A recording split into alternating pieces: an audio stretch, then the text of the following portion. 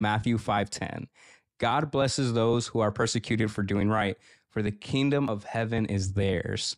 Doing the right thing to honor God isn't always the easiest option because most of the time it requires sacrifice of time, finances, relationships, and in return, it sometimes comes with persecution. At face value, it's not a good trade, but that's the cost of doing the right thing and being obedient. And I can't help but think of Reverend Martin Luther King Jr., who, when multiple times he was speaking of pursuing racial equality at an event, there would be bomb threats to scare him and stop him from speaking. There was even a time when he was away speaking at a church and someone bombed his house while his family was in it. Thankfully, they're okay, but this is the kind of persecution he faced. Even though his life was constantly being threatened and eventually taken, he stood firm and continued to pursue change. Because King chose to be obedient by doing the right thing and speaking up about the inequality that he saw, God blessed his efforts and it positioned him in a place to positively impact millions of people in the present